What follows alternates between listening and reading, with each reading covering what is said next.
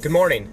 My name is Brian Shepard, and I just want to take a minute and introduce you guys to the concept of rate of change. So sit back and enjoy this video. Rate of change. This topic deepens student understanding of the central ideas of rate of change.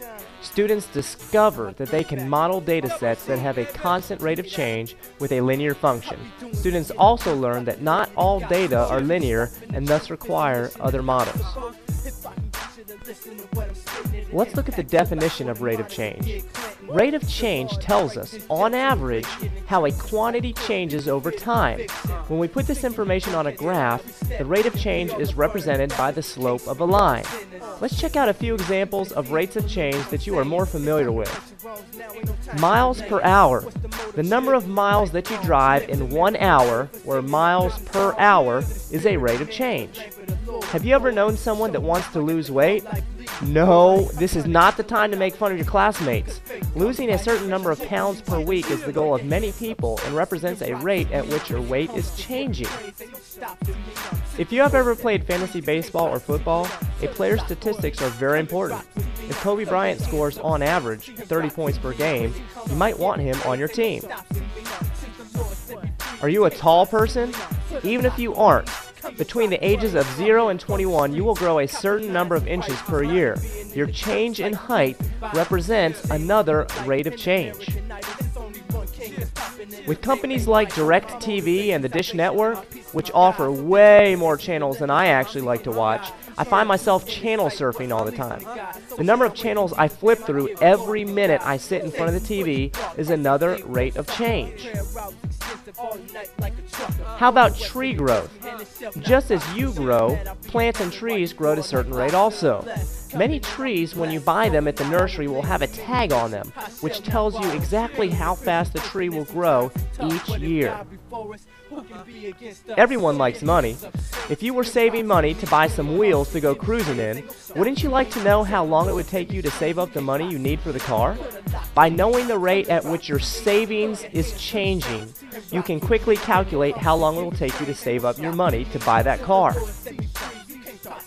Airplanes. Did you know that airplanes are required to take off from the airport at a certain number of feet in height per minute? They do this so that the planes don't hit other planes and trees close to the airport. I'm glad that pilots know about rate of change. How about you? Perhaps you have this great idea in your head and you want to start your own business one day. It will be extremely important for you to know how long your company will stay in business if you are losing a certain number of dollars each month.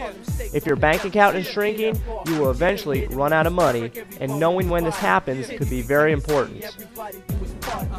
These examples were only a few representative examples of what we're going to see in everyday life. And by having a better understanding of these examples, it'll help us to solve problems in our own life. Now, I don't know about you, but I have a whole lot better understanding of a situation by using a graph. When we put information on a graph, we're making a visual representation of the situation that we're looking at. Have you ever heard the saying, a picture paints 1,000 words? Well, that's what a graph does. It helps us to better analyze what's going on. Now, I'd like to take a second and do a little experiment, and I'm going to call this one Grandma's House. My house is in Waxahachie, Texas. My grandma lives in Clearwater, Florida, and I am planning a trip to go see her, and I want to know how long it's going to take me to get there. Now, if I go online and do a Google map to my grandma's house, it will tell me that it is 1,184 miles to her house, and it will take me 17 hours and 41 minutes. I know what you might be thinking now. Google Maps already told me how long it's going to take, so why are we doing this? Well, Google Maps assumes that you are traveling at a constant rate of speed, like 65 miles per hour. I didn't tell you earlier, but we are pulling a trail behind the car with lots of fragile stuff for Grandma, and we can only drive about 50 miles an hour. Therefore, we cannot use Google Maps' time of travel. We can calculate the time it takes to travel to Grandma's house. That will help us determine if I can do the trip in one day or if we need more than one day. This will impact my budget because I could possibly need to get a hotel room, buy more meals, and so on. Let's take another quick look at our definition of rate of change. Rate of change tells us, on average, how a quantity changes over time. When we put this information on a graph, the rate of change is represented by the slope of a line. Let's take a look at how a graph can help us answer the question of how long our journey will take. We said that we are traveling at 50 miles an hour. That means that every hour I travel, I go 50 miles. Because I am comparing distance and time, those are the two quantities I can label my graph with. Time is almost always our independent value, and so I will label the x-axis with time and our y-axis with distance. Remember, if I am traveling 50 miles per hour, that means I travel 50 miles in 1 hour. I will also travel 50 more miles every hour after that. When I plot these data points on my graph, I put a dot at 1, 50. If I have gone 50 miles in 1 hour, I will now have gone 100 miles in 2 hours, 150 miles in 3 hours, and so on. Because I don't know how long it will take me to drive, I'll go ahead and put lots of dots on the graph. Now remember, Google Maps told us that the total distance from my house to Grandma's house is 1,184 miles. All that needs to happen now is that we can look at our graph and see which dot is found at a distance of 1,184.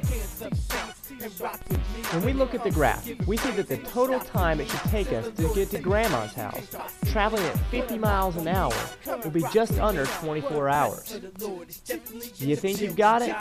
Let's do a quick example to follow up. Instead of driving to Grandma's, we're going to take an airplane. Airplanes have an added benefit over driving in that they can go much faster and they can go in a straight line. Let's say that our plane will travel 400 miles per hour. That's 400 miles in 1 hour. In 2 hours, it can go 800 miles, and in 3 hours, 1,200 miles. Let's plot this. Just like before, as we plot the rate of change coordinates, we see that there is a linear relationship and that it would be very easy to pull values of time off of the graph for every value of distance. Looking at our original map, the approximate distance to Grandma's house is going to be 1,000 miles.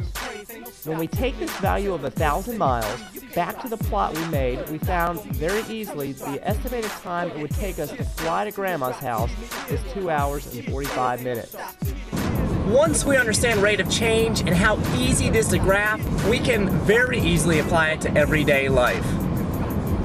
Remember our example about Grandma's house, and it was going to take us just under 24 hours to drive there. Well, you know, that affects a lot of things. If I have to get a hotel room, extra meals, that's going to hit my pocketbook. And that's something I definitely can't afford right now. So what I've decided to do is just wait a couple months to go see Grandma. Thank you for taking the time to watch this video. I hope that it helped you understand at least a little bit what rate of change is and how we can apply it to everyday life.